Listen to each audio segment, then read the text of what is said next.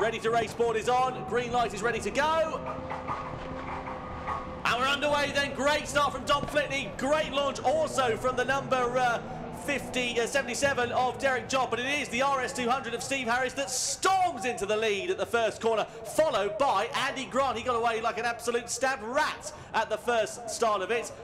Brad Sampson, though, sadly, not getting away well at all. He's right towards the back of the tail field.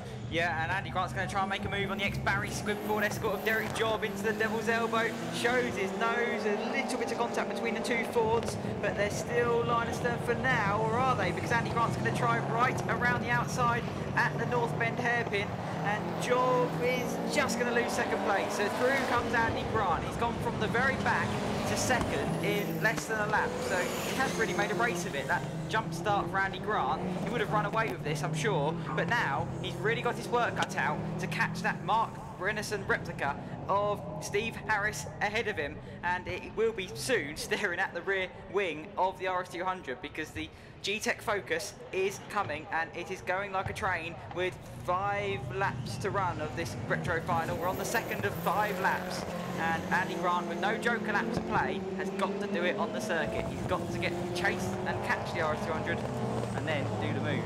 Yeah, it certainly has. Up through the top of North Bend they go, and then down the hill. You can see there Andy Grant as he runs his race, and well, starting from the back of the grid might have actually ended up being a blessing in disguise because the whole of the field was caught up in the concertina trying to avoid Brad Sampson, who was in the green and black Mitsubishi, who just went past your shots as they come through to the final, into the first corner through Cheshunt's Drift. Then really close indeed. Now Andy Grant into the back there of Steve Harris, coming out of Cheshunt's Drift and down into the Dover slope in towards the Devil's Elbow. This could be the opportunity that he's looking for. Is he going to be able to go through? Not quite through there, but you certainly know that it's only a matter of time before he has a go. Steve Harris is out wide, going through the Devil's Elbow, up the run to the top of the hill. They go into the hairpin bend. No opportunity presenting itself thus far, but a good run out of here, down the hill. Could be the opportunity that he's looking for, and it is the opportunity that he's looking for. Grant goes through into the race lead then, ahead of Steve Harris. Grassy moment for Steve Harris at a place you really don't want to be on the grass, down the hill, out of North Bend hairpin, and suddenly we're on to lap 4 of 5. 2 laps left to run then of the Linden Hill circuit for Steve Harris to try and wrestle top spot away from Andy Grant, but it looks like the pole sitter will now be able to canter away into top spot. He turns into Devil's Elbow, and hard on the power up the hill as Derek Job and Dom Flitney are having their own private little battle over 4th spot. Just can see from our commentary position, we talked briefly on the camera that sadly Ian Flitney's race has come to an end. He's parked up top of Pilgrims by the joker lap, sadly, so his car is going to need to be recovered before we get the next final underway here at Linden Hill. But around the final corner we go, over the timing line.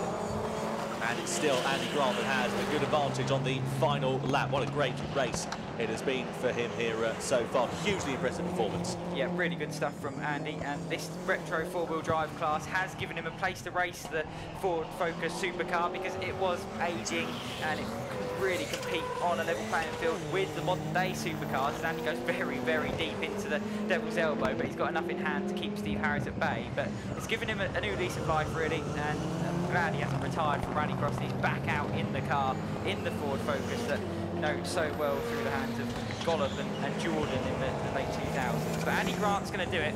Jump start at the back, and he's come through to win.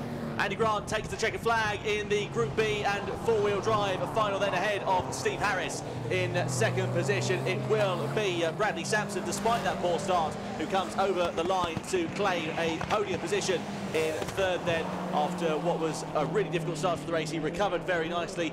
Derek Job comes home in 4th position in the number 77 ahead of Dom Flitney in the number 47 Subaru, and then it will be the number 36 of Joe Booth, who is quite a way back in the green or turquoise Subaru, whichever you want to refer to it as. He will come home as the last of the classified runners in this race then.